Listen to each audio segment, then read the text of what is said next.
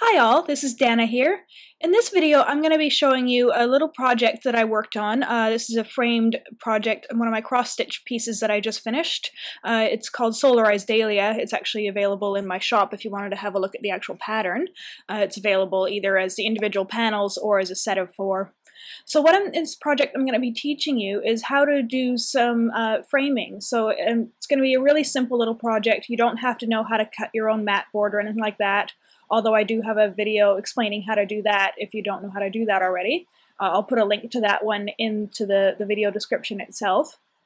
And so what I'm going to be showing you basically is how to actually stretch the embroidery fabric. So whether it's cross stitch or embroidery or any other kind of thing, the stretching part is actually pretty important, not only for keeping your project stable, but it also makes actually putting it into a frame a lot easier, as then you're not dealing with a sort of a loose piece of fabric, so to speak.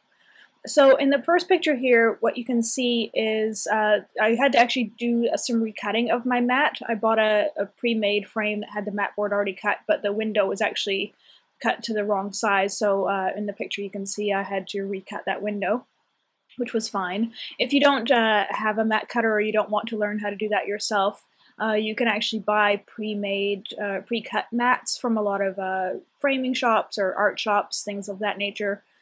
For most sizes of frames and pictures, you can get standard pre-cut ones that are a lot cheaper than going to a framer and getting one custom made for yourself. So that's that one there. And in the next picture here, you can see there is I actually used the box that the picture frame came in as my backing card for this. If you're going to be doing something that, say, you've spent, like a year or something making, and it's something that's going to be passed down for generations, that kind of thing, something that's quite valuable, I would actually really highly recommend going to an art supply shop and getting some acid-free cardboard. The normal cardboard you get from packing boxes isn't terrible, but probably 10-20 years, things like that, it's going to eventually start to yellow. And also it depends on the which frame you've chosen. Sometimes the thicker card like you get from a packing box isn't necessarily appropriate. You might want something that's quite thick and heavy, but isn't going to have that sort of thickness as well. So as you can see in the picture here, I've marked out the size that I'm going to be cutting, and I'm using it's a rehealable cutting mat, and I'm also using a big Stanley knife and a pencil, obviously, to mark out my area. In this demonstration, I'm actually making the backing panels the exact same size as the actual stitched panels, and that's a little bit unusual. Most of the time what you're going to be wanting to do is cut your backing panel to be just slightly smaller than the size of your glass that's in your frame. The reason for that is, excuse me, if you make it the same size as your glass, you're actually not allowing any extra space inside the frame for the fabric to wrap around. Obviously the fabric's going to take up a little bit of space, so you do want to actually be really quite careful in measuring your cardboard and making sure it's going to fit into your frame with the fabric wrapped around it once you've finished stitching it, and I'll show you how to do the stitching in a minute. So what you can do to test this is cut your cardboard to maybe, I don't know, about a 1/4 inch slightly smaller than your glass for your frame. Just loosely wrap your stitch piece around it and stick it in your frame and make sure your frame can actually close. You might find that you need to cut a little bit more away of the cardboard just to make it the perfect size for that frame. But as I recommended in the blog post that I wrote about this as well, which I'll put a link to as well in the video description, I would really recommend trying these techniques if you've never done stretching or anything before. I'd really recommend trying them on a really small piece or even like a test piece of fabric, just so you can kind of get the idea of which size the card needs to be, how to do the stretching itself. So in this picture here, you can see that these are my individual stitched panels. Each panel of the SOLARIZE Dahlia pattern is 4 inches square, so the actual cut area is around 7 inches square. I was actually stitching on some leftover fabric, so yeah, I just had some leftover and decided to use that. So I stitched them in a big long vertical row actually, and then cut them all out individually.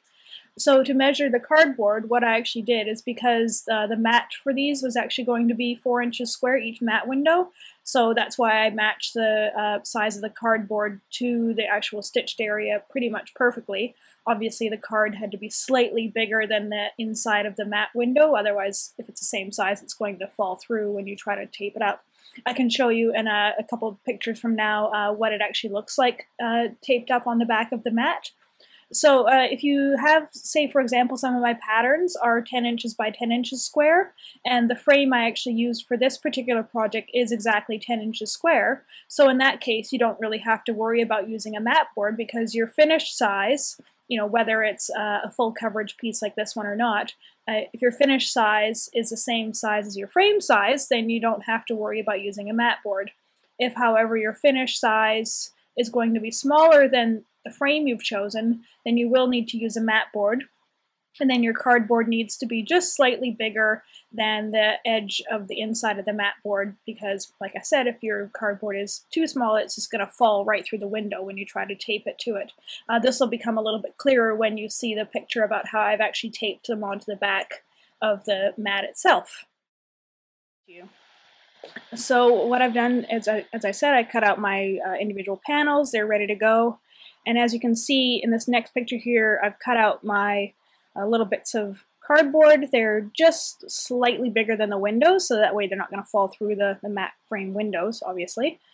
And I've laid them down onto the back of the canvas, so you can actually see that the cardboard is completely covering the stitching. And that's what you want. You don't want to be able to see any of your stitching underneath, otherwise your cardboard is obviously not going to be big enough to fully enclose your stitching.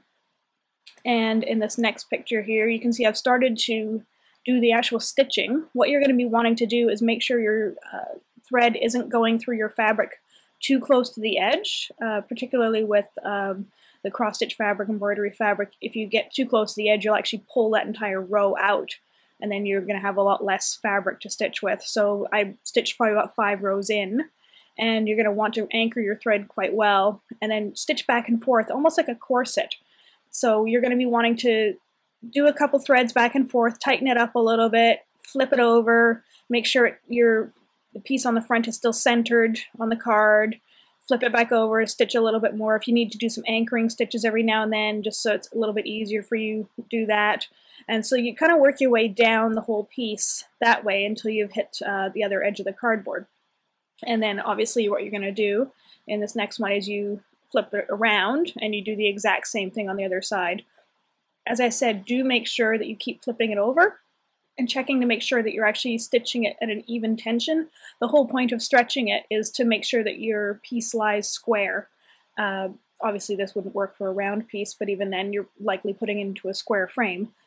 So the whole point is to make sure, because sometimes when you're stitching, your tension can get a little off, or when you're washing it and drying it, everything can get a little bit out of alignment. So that's the whole point of stretching it, is to not only make it easier for framing, it helps keep your piece really nice and flat and sturdy.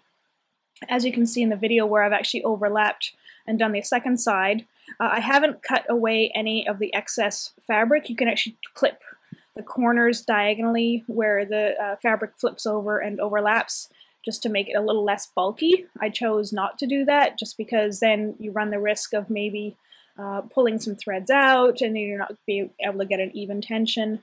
So like I said, this is why it's a really good idea to basically get your fabric to this stage around the cardboard before you stitch it. Try folding it around the cardboard like this, stick it in your frame and make sure it's actually going to close, and then adjust your cardboard size before you actually do any of this stitching.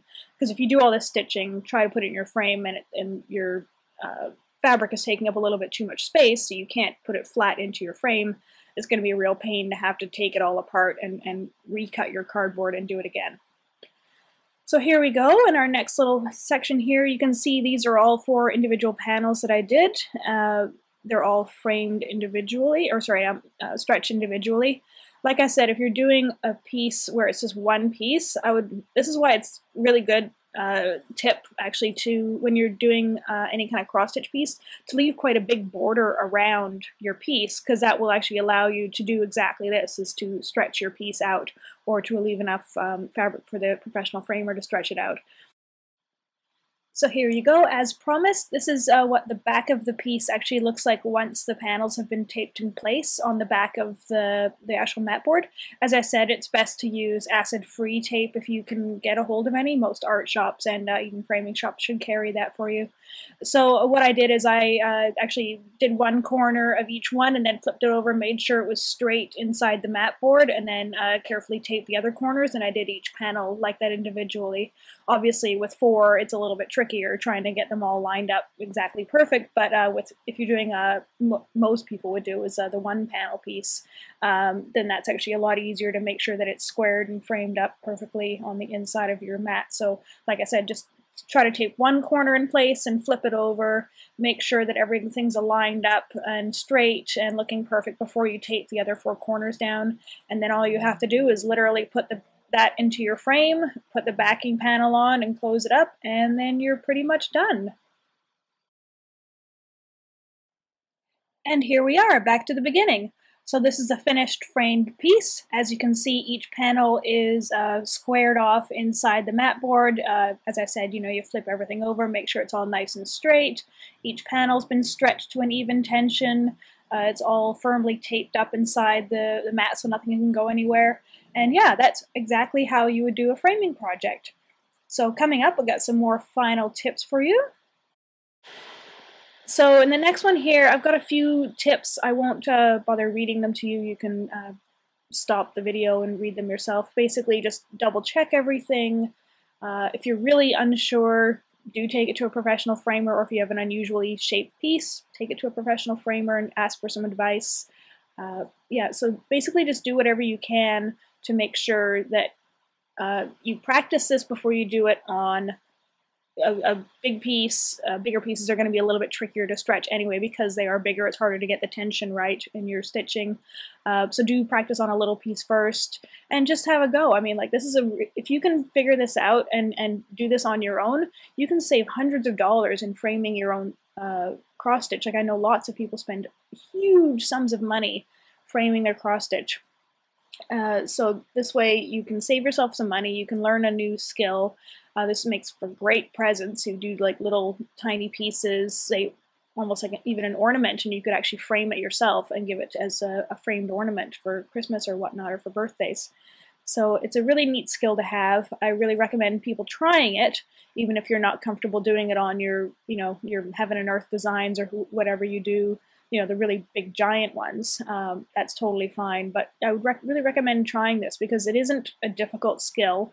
You already know how to sew if you're doing embroidery and cross stitch, so it's pretty much just cutting some cardboard to size and sewing your piece around it and then sticking it in the frame. That's pretty much all it is. So like I said, if you have any questions or comments, if what I've said doesn't make any sense, or you're confused about something, or you need some extra help, please do check the blog post first and see if I've addressed any of your questions and such there.